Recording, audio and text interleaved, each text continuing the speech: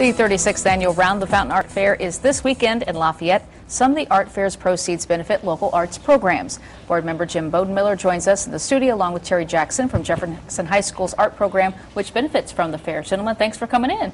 Thank you, Sue. Well, Jim, I know there's about 90 artists surrounding the courthouse square this weekend, but you have some new ones. Tell us about them. We do.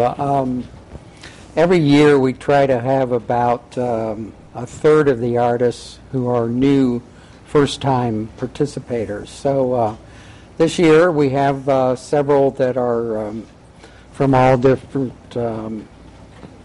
states throughout the Midwest, and also some local artists that have not been in the fair before. So one artist does a beautiful mixed media vases that I think are a very unique kind of art form.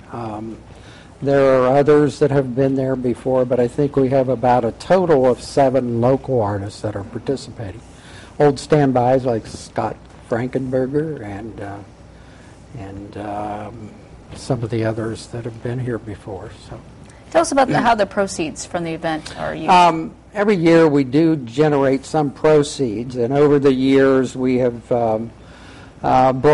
used that money to support community activities. And in the past, when courthouse restoration was going on, we used funding to do different projects there. In the last several years, we have diverted that revenue to support the visual arts programs in our 5 local high schools. So we feel very good about being able to support those programs in the local high schools. And that's where Terry comes in. You had to benefit from some of the proceeds. Yes, it's really wonderful. There's just so many ways that we use that money. We enter competitions. We need supplies for scholarships. Things break down. We teach so many different areas, and there's just things that break down, and we need them right away.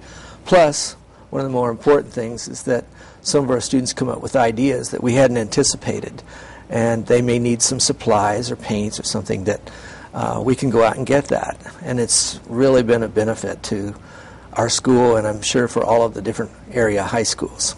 All right, the Round the Fountain Art Fair is this Saturday from 9 o'clock in the morning until 4:30 in the afternoon at the Courthouse Square. Gentlemen, thank you very much. You're welcome. Thank you. Thank you.